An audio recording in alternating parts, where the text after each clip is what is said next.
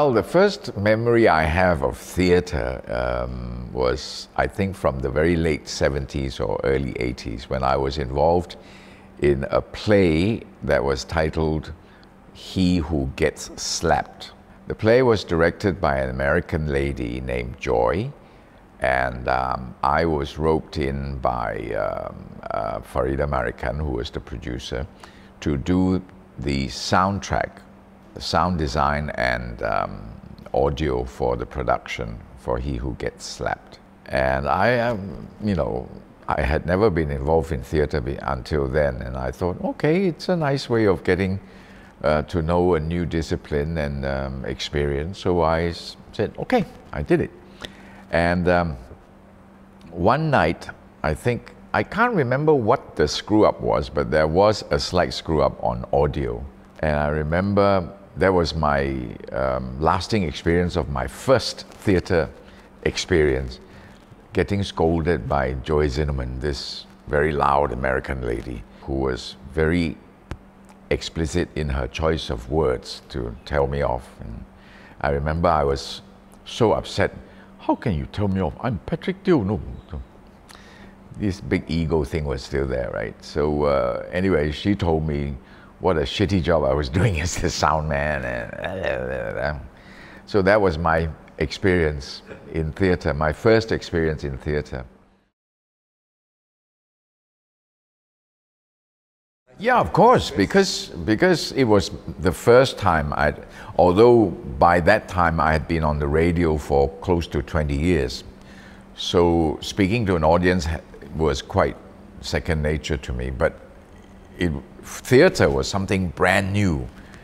For the first time in my life, I was standing on stage in a costume, playing a character and having to say lines. So of course I was very, very nervous and excited, and I enjoyed it very, very much. And that was the first time in my life I realized why, for me, theatre was so exciting.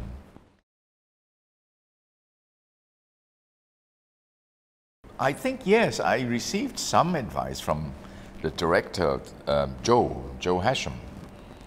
And I think I'll always remember what he said to me about how to curb stage fright, nerves.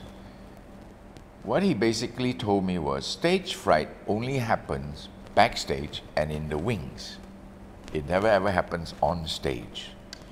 Because when you are on stage, you are actually doing what you have been practicing and rehearsing for a month or 2 or 3. So once you step on stage and begin your line, or you walk to your spot, your mark, you know that you have started the process of that scene. So you know, because you've been rehearsing it for so long, you know this leads to that, that leads to that, that leads to that. So when you know all that, there's no more space for stage fright. It only happens in the wings because you're not doing anything. You know, you're frightening yourself, so to speak. Yeah, so that would be, I think, to me, that is still very sound advice for anybody who wants to try and control stage fright. Yeah.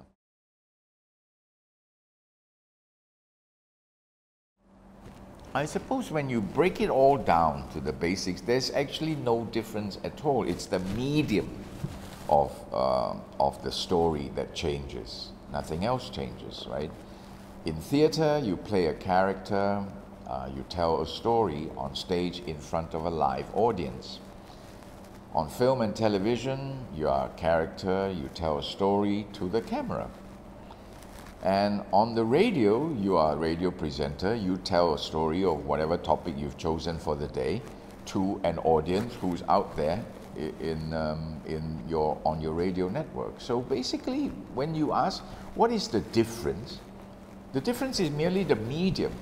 Other than that, I feel there's absolutely no difference at all. You are actually somebody, a character, telling a story to an audience and getting reactions.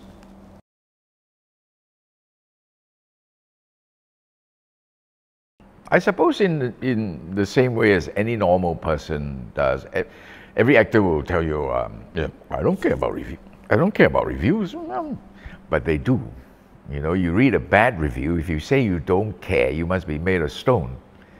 Somebody says you were lousy doing something, yeah, we all react, I suppose, in the same way.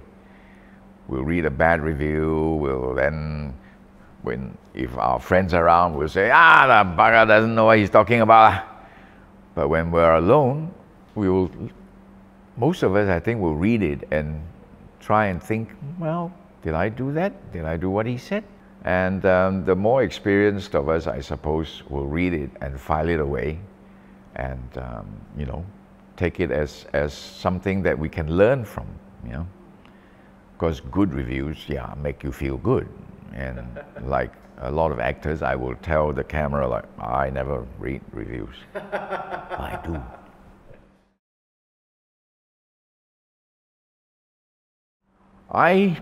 Rightly or wrongly, I believe that an actor's characterization of any role he's given is very, very dependent on the script. The writer of the script determines, I think, the performance that the actor can give. If you are a decent actor with a good script, you will do well. If you're a good actor with a shitty script, you will do nothing. I don't care whether you are Al Pacino or Anthony Hopkins or anybody, or Daniel Day-Lewis. If the script is bad, you will be bad. In the years that I've been involved in theatre, there are three roles that stick in my mind all these years. The first one was when I played Creon in Antigone. Creon, as you know, was the king who sentenced Antigone to die for defying his law about her brother's body being hung and so on and so forth. I enjoyed that role very much because it gave me the opportunity to play a character who, in the plot of the play, is actually the bad guy, right?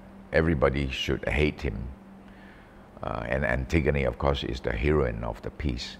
But when I started out rehearsals, what I did was I read the play and I looked at the character and I made a conscious decision that by the end of the play, I want the audience to see the inside of this character. And at the end of the play, I said, if I could, I would like to win the audience over to his side of the argument and hate Antigone instead. I don't know if the audience got that message, but I felt at the end of the run that I think I did it. So basically, the question you asked me, what kind of roles do I enjoy? Well, I enjoy playing roles of characters, playing characters who are always not underdog, but misunderstood characters. Yeah.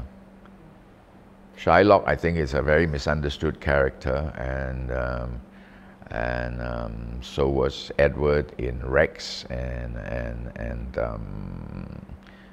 Creon in Antigone. Yeah. Unlike many of my friends, I'm not a trained actor. I didn't go to acting through acting courses and stuff. So I don't know a lot of the technical stuff about how an actor prepares, blah, blah, blah. My process is like, you give me the script, okay, I read it, I know the story and the character, okay, I come to the first reading and we start. That's how I prepare, whether it's a one-man show or it's not. I have never thought of any different approaches. A lot of people, I digress a little bit. A lot of people think, wow, Patrick is so old already, so he must have worked on so many plays and so many different directors. Actually, I haven't. If you really look at my resume, if you like, I have been only in a very small handful of plays. And the directors I've worked with can be counted in one hand. And as I look back on it myself, I realized that most of the directors I work with are actually friends of mine. 90% of the plays I've been involved with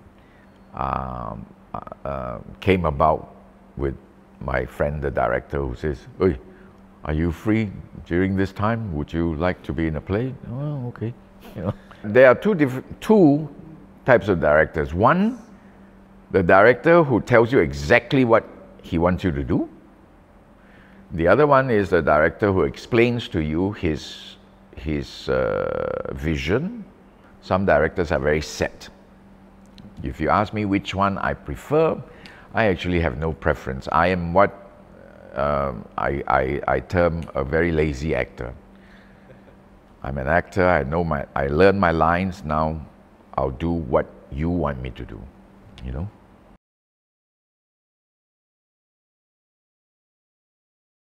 Well, as far as production values are concerned, of course, you know, depending on the budget and whatever, production values do vary. But Shakespeare is such that you could do it in a toilet, it'll still be wonderful, you know.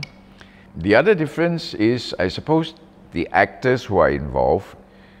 I have seen productions of Shakespeare material with very young actors, which I really don't enjoy. Because, I mean, I don't mean this to sound bad, but you know, younger actors without the experience, without the years of life behind them, I think cannot carry a lot of the characters that are in Shakespearean plays. I think my appeal isn't to the younger actors, but to producers and directors, if you like, to put on more Shakespearean productions and then get more experienced actors to play together with the younger actors, so that together as a unit they can learn from each other, you know. Get the younger actors, I suppose, to be involved in other roles in the play and work with these people. I wouldn't say draw inspiration from, but like any normal person, I of course have favorite actors. I like the actors that a lot of people like Spacey, Pacino, De Niro, Daniel Day-Lewis, people like that. Actually, Pacino and De Niro, not so much Daniel Day-Lewis. They are the two people I've watched a lot of work on film, of course, and they are the two who reinforce my belief that the script is all important. The writer's words and the situation he puts the characters in determine the kind of performance from even people like Pacino and De Niro.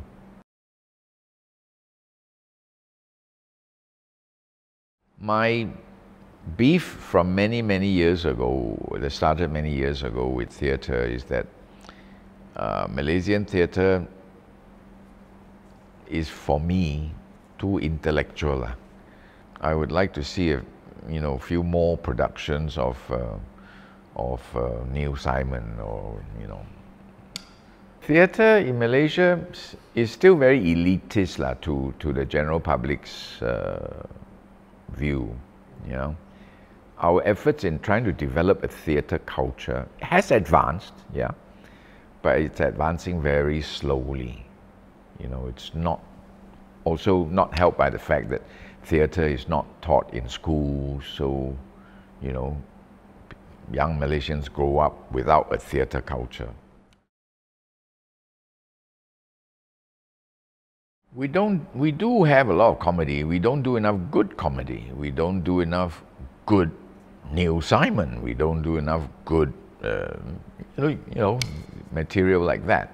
I have seen theatre productions of what I say non-intellectual kind of plays, which I think is any bit as good as going to watch a movie, Even better, some of them.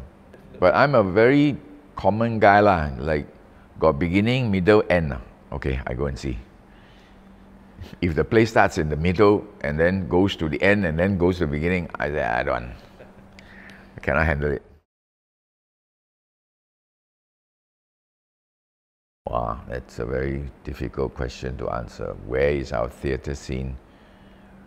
I have not been involved in theatre that much for the last decade or so, but from what I see and read, it seems theatres for the scene, when you say the scene, I suppose you mean the people who are involved in producing work, in acting and backstage work and all that. The circle seems to have grown a little bit, you know, in that more and more young people seem to be involved in doing it.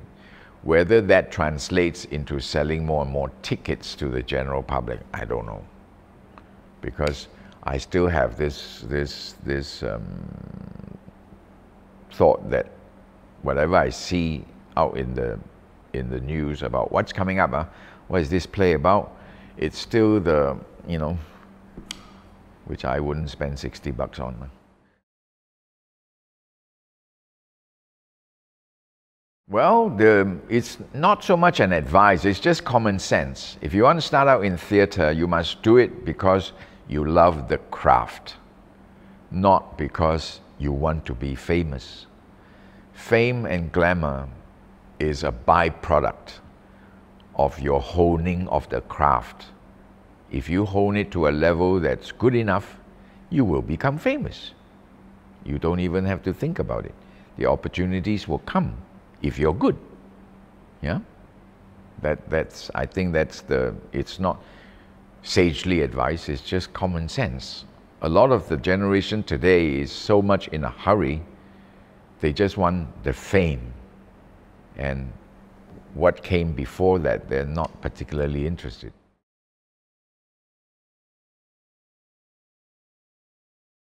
My argument with my more theatre savvy friends has always been that, why are musicals and comedy more popular, sell more tickets? They're the same thing, what? They take place in a theatre, they're live performances, it's not a screen with projection, like a cinema. Why do they sell tickets, and why does Merchant of Venice don't sell as many tickets? Because it is easy for people to accept a musical. I go in there, yeah, I know they sing a song that I'm familiar with, or they tell a joke that's funny, I laugh. Theatre, I have to sit there after paying $70. Why does he do that? Why didn't he do this? And at the end of it, I have to go and discuss with my friend over Teh Tarik, what do you think the meaning of the story was? At the moment, we are at the musical and comedy stage. So if you produce plays that appeal to what appeals to them in musicals and comedy, maybe we sell more tickets, I don't know.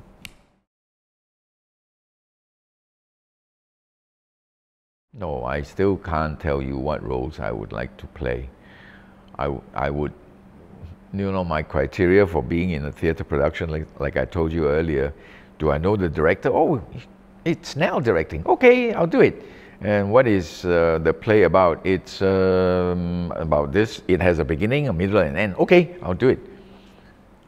That's my criteria. I suppose that's not very actor type, but that's me.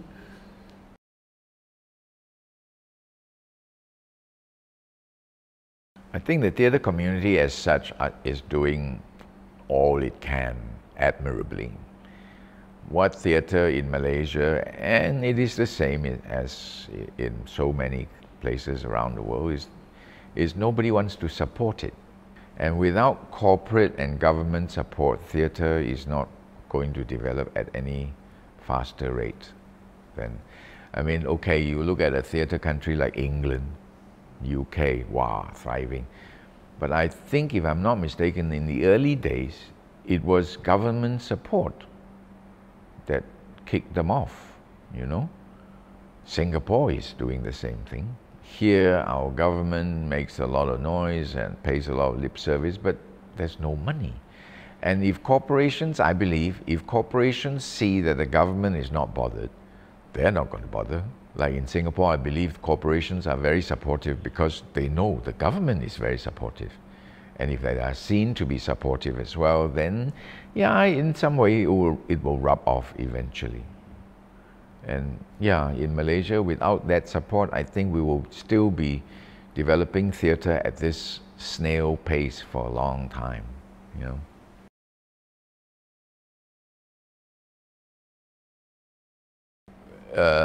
The vibe was different in the sense that I'm much older now, and I've done it a few more times since the first Man for All Seasons. So I feel less nervous about the rehearsal process and about the character development and so on. The nerves before going on stage are still the same, because if that ever changes, it's time for us to quit anyway, right? But after having said that, I mean, I also have to tell you, a few years ago, I worked with a director that I had never worked before, and I totally went to pieces. I couldn't do it. In fact, I had to pull out of the play. Up to today, I still don't know why. One of the big things that affected me on that production was pure intimidation. I was in a new environment. This was in Singapore. I'm working with a director I had never worked with before. And I was working against an actor. This actor, Emma, is a very, very good actor. And she came to the first day of rehearsal already booked down. So I was like, And the rehearsal process was very short, which is not something that I was used to at the time. So I remember during the 2 weeks that I was rehearsing, every night I had nightmares. I would break out in a cold sweat. My blood pressure would go out through the roof, and I was just a wreck. Physically, mentally, a wreck. So much so I had to go and see a psychologist. But at the end, I couldn't do it. I had to tell the production company I had to pull out. And if you ask me why that happened, up to today, I don't know. It's a feeling that I don't wish on anybody, you know. It was frightening, it was painful, it was just, and at the end of it, after I tendered my resignation and had to make a public statement in the press that, you know, the play is not opening because it was my fault, then you have to deal with your own mental anguish of whether I can actually do it again after this. And subsequently, the director of the other play found another actor and staged the play. And I asked myself, should I go and see this play? What happens if I go and see it and then I get even worse to say, this fellow is doing it, why couldn't you do it, you know? I thought about it long and hard, and I said, I want to go and see it.